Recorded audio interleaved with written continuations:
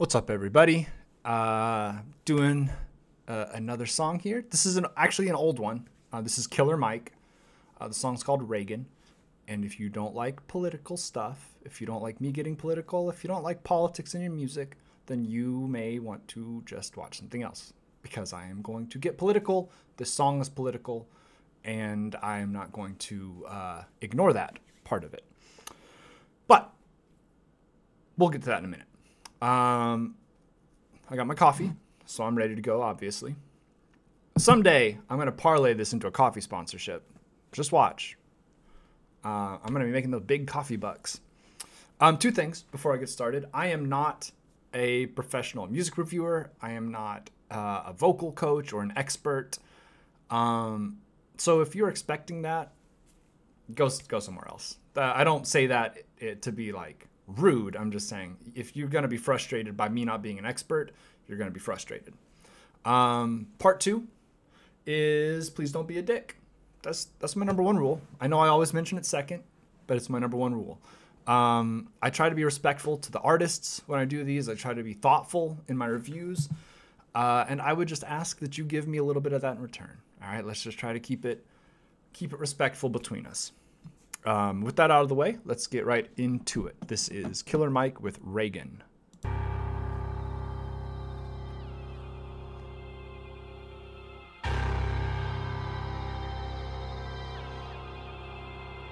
It also sounds like the opening to Space Mountain. This music does.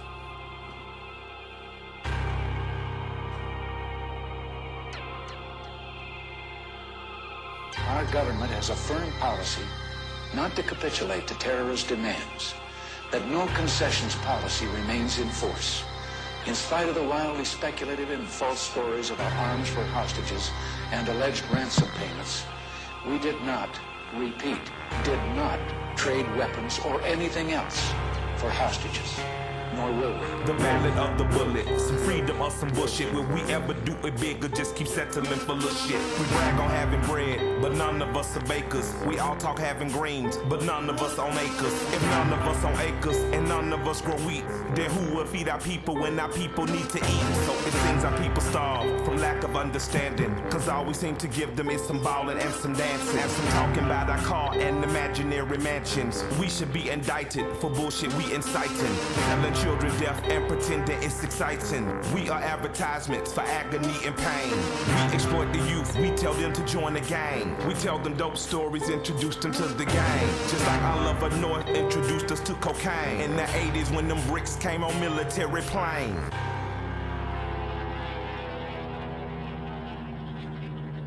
A few months ago, I told the American people I did not trade arms for hostages.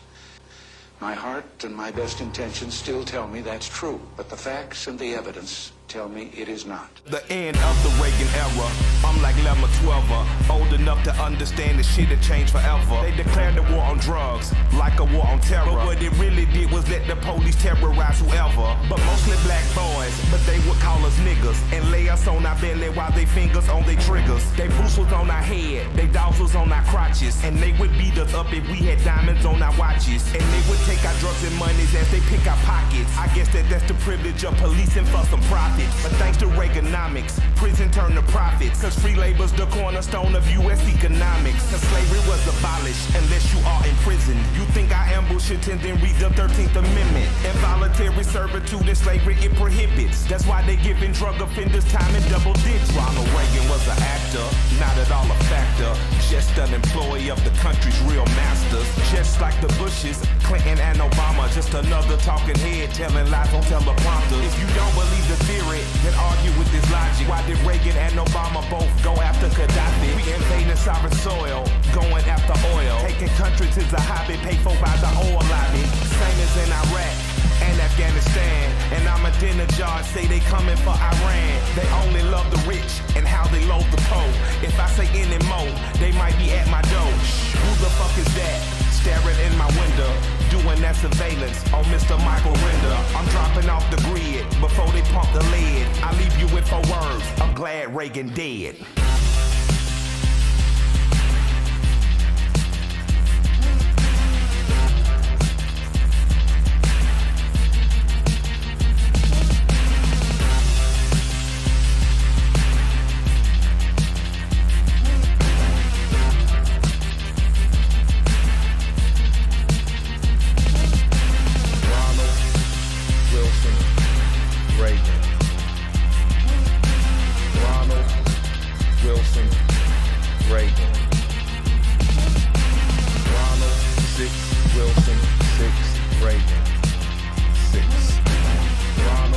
6, Wilson, 6, Reagan. 6, 6, 6.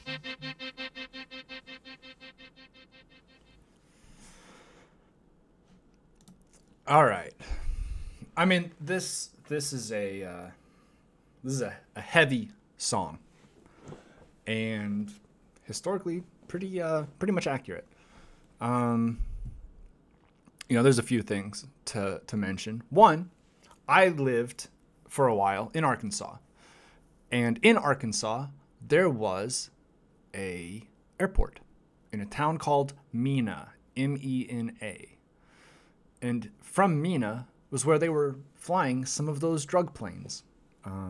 There is a movie about it starring, I think, Tom Cruise. I think Tom Cruise is in it. About this pilot who was basically flying contraband for the government. It's a true story. Ronald Reagan. It's hard to know, really, how much he was involved, right? In the song, Mike says, he was an actor, not at all a factor. I don't know. I mean, he certainly his second term, people say you could tell that there was like a decline in his ability to do things. I don't know how much he was doing in his first term. I was not around for the Reagan years. But I do know that Ronald Reagan was an actor. He did have a lot of gay friends, and he did let the AIDS pandemic just go unchecked. He had friends die from HIV/AIDS, right? Well, HIV that developed into AIDS. And they didn't address it until 1986. 1986, 1987. We did trade weapons for hostages. There is no like satisfactory total proof, like a contract or anything that says the CIA brought crack into inner cities, but it's pretty clear that they did. If you've never heard of civil asset forfeiture, I highly recommend you go look into that. John Oliver did an excellent piece on it, actually. And then there are books. I would highly recommend The New Jim Crow, which is about the war on drugs, but it also deals a lot with civil asset forfeiture. It is crazy that it is allowed in this country. Basically, what civil asset forfeiture is a cop can, say, pull you over and ask you if you have any cash on you. And let's say you're going to go buy a car. Okay, you bought a car on eBay or Craigslist or Facebook Market, and you're bringing cash to go pay for it. Cop pulls you over, and he says, "Do you have any cash?" And you say, "Yeah, I got a couple grand. I'm gonna go pick up a car." And he says, "I think that cash is going to be used for drugs, so I'm seizing it." Now, here is the great part about that. If you're a cop, you don't have to give a citation, right? He doesn't have to give you a ticket. There doesn't have to be any record that he pulled you over. They keep that shit. The way it works is you're not being charged. Your money is being charged with a crime. And your money is presumed guilty, right? In the US, theoretically, we're presumed innocent until proven guilty, right? That money is presumed guilty. You have to get a lawyer to represent you to try and prove that your money was not being used for illegal purposes.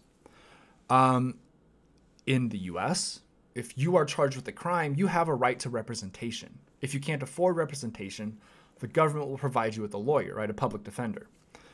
You do not have that right when it comes to civil asset forfeiture because your money has been charged with a crime, not you. So you have to go to court, pay for that, and try to argue before a judge that the money that they stole from you was not being used for nefarious purposes. And sometimes you can do that. Sometimes you have like the receipt, right? You have the email that says, I'll meet you on the 18th and you can pick up the car. But let's say they took $50 from you, which happens. They will shake you down for fucking pocket change. If you want to, I'm ranting a little bit here, but the reason stuff in Ferguson, right? The Michael Brown, Ferguson stuff. The reason that went so crazy is partly because of civil asset forfeiture, because cops were shaking people down in Ferguson for like $1.50. They would just pull you over, take your change, and then send you on your way. They have killed people for this before. There was a case in California where they were trying to take a guy's mansion. And so they were trying to prove that he was growing marijuana on the grounds so that they could seize his house, right? And they killed him. They killed him during that raid. They didn't prove that he had marijuana, but they did kill him. And here's the kicker. If they prove or do not get it contested, right? If you don't go to court and prove that your property was not actually being used for, illicit gains, they get to keep 80% of it, right? So if they take $2,000 from you, they get to keep $1,600, and $400 goes to the federal government, right? That's the deal that the government has worked out. If they took that house, they took that mansion, if they sold it, they would get to keep 80% of the profits, right? We're talking millions of dollars for the police department. And people complain about police departments being underfunded. Our police departments are funded more than every military in the world, bar like 2. And one of them is ours. Absolute bullshit. There's a lot of other stuff in this song. Rodney King in the 90s, the LA riots. And this shit keeps happening, right? George Floyd. He's talking about putting their boots on our head. They didn't put their boot on his head. They put their knee on his neck until he died. And I'm astonished. I'm astonished that we got a conviction out of that, even though it was on camera with them killing him. They immediately pivoted to try and smear him, right? Just because he may have been a criminal does not mean that they should kill him. It's not complicated. Police in this country seem to think that they get to be the executioner of whoever. They're literally 2 days ago, or yesterday, I'm not sure. I just saw this story yesterday. Cops did a drive-by on somebody without a gun. They just were driving past and started shooting at him. They hit a bystander.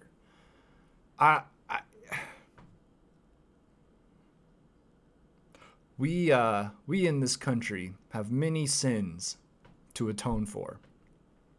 And the way normal civilians and normal people, but also the institutions have treated black people is, I don't know, man. There's just not much I can say about it. Pretty much no amount of restitution is enough. People talk about reparations and how, blah, blah, blah. Well, we can't do reparations. It's too much money. Blah. Bullshit. We built this country on the backs of black people, right? And not just this country. There are a lot of places that were built on the backs of primarily black slave labor. And they don't get a cent. They don't get a penny of that. They didn't even get to live in most cities, right?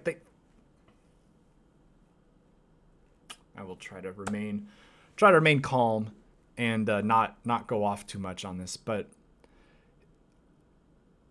anybody that says, I don't know why black people complain so much, they're just looking to be victims, that's a person who doesn't know black people.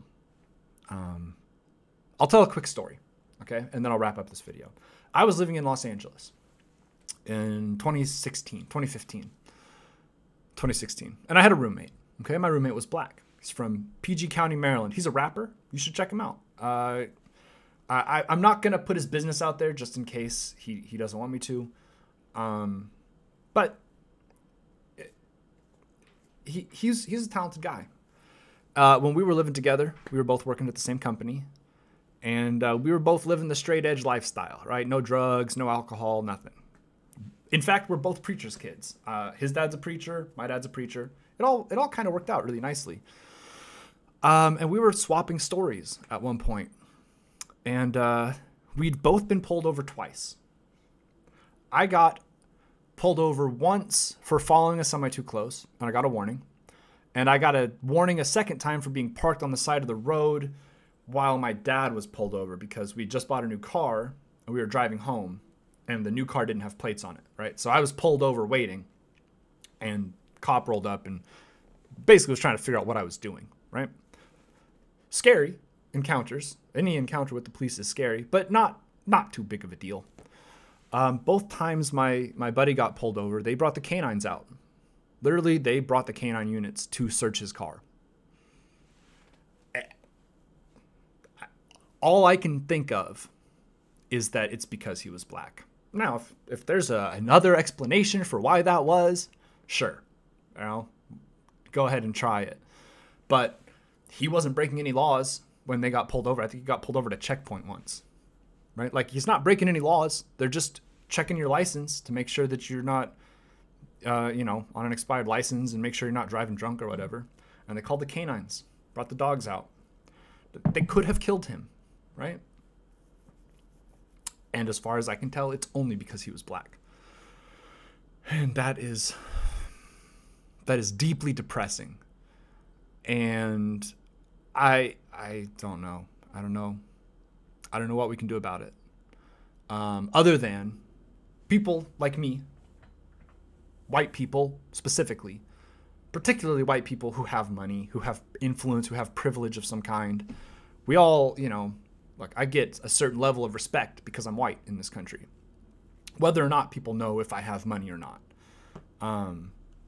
But people who get even more respect than I do, people who are more wealthy, more connected than me, we gotta stop taking this shit.